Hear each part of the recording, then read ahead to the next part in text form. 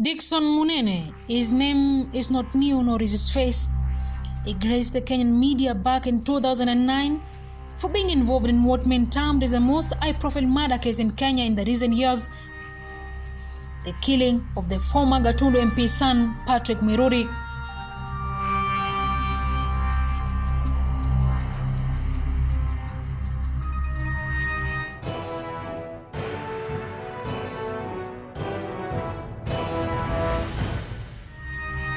At the age of 24 years, Dickson Munene had many in his line of work envious of him.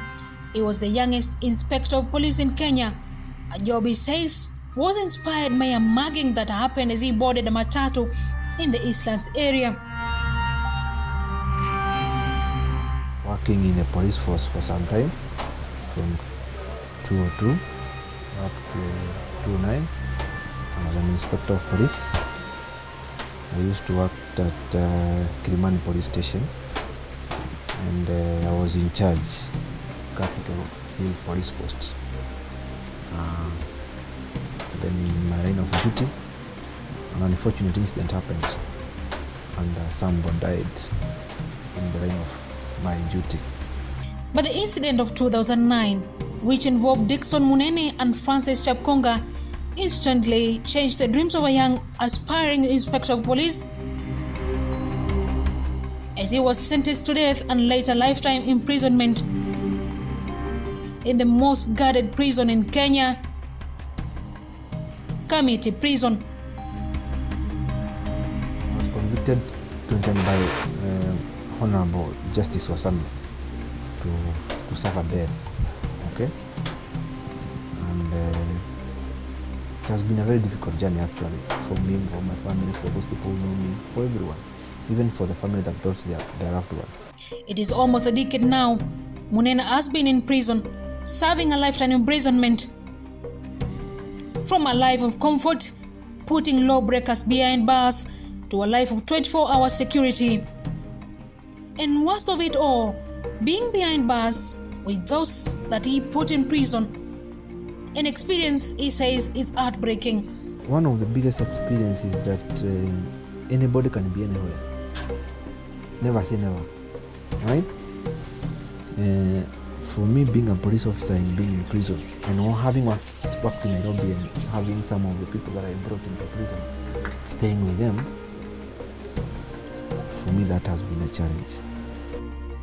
Being in prison is not an easy experience, Munene says. It is emotionally wrecking and boring, as everything is done as per routine. But Munene chose another route to fight all the prison challenges: education. He has written an account of the event that changed his life from the behind the walls of Kamiti. Prison is about monotony. It's about following a routine. Yeah. Monday like Sunday, Sunday is like Tuesday, Tuesday is like Friday. You know, things are the same. The reality of seeing myself in prison, realizing that my dream has now, I don't have a dream anymore. So what can I do with that time? So I started writing. I did a lot of writing. I have a lot of materials. Actually, that's the reason why I took entrepreneurship course. They say the sky is the limit, and it has been for Munene. He has yet made history again. This time, as he became the first ever master's graduate in business administration degree behind bars. They saw him win the top Kamiti Prison Inmates Award, an outstanding overall award.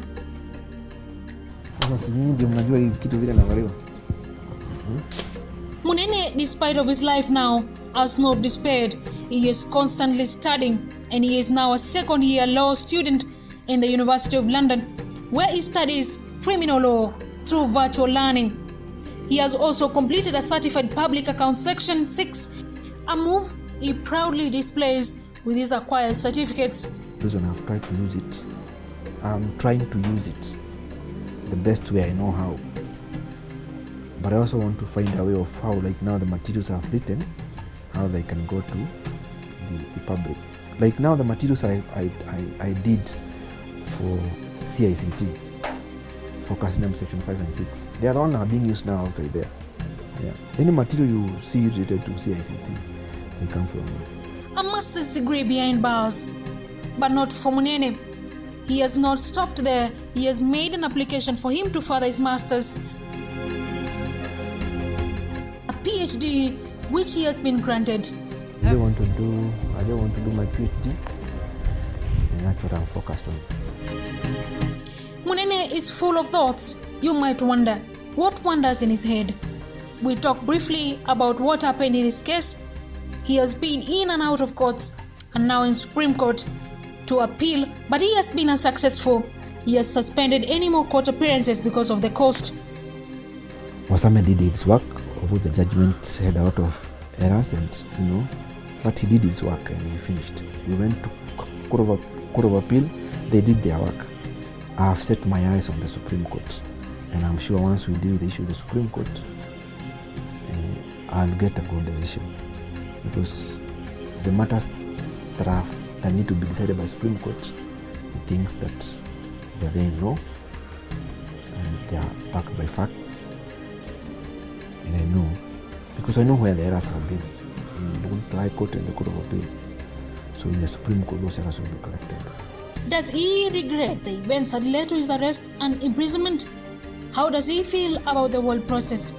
And what would he have done differently?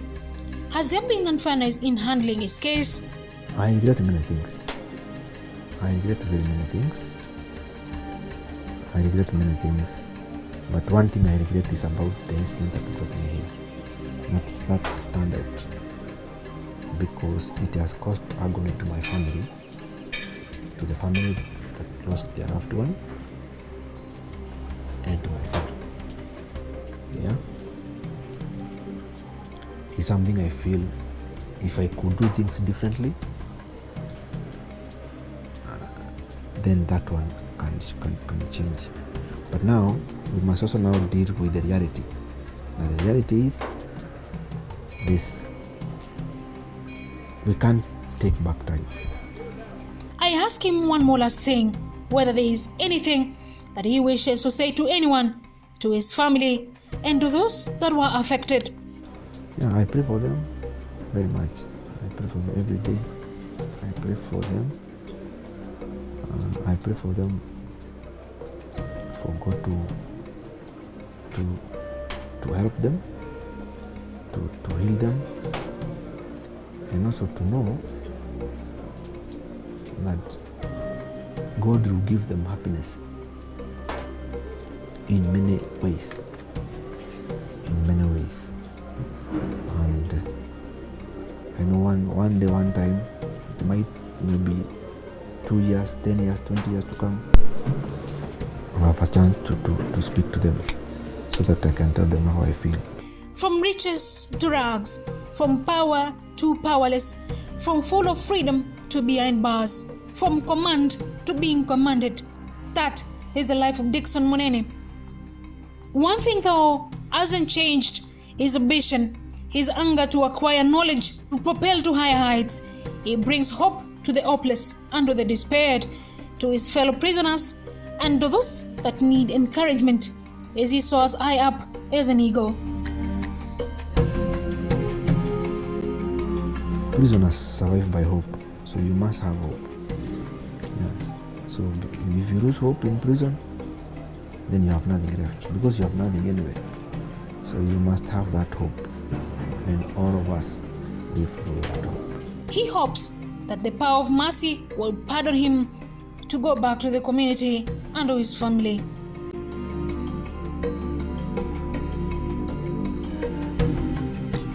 Mariana Moli for Prison Diaries.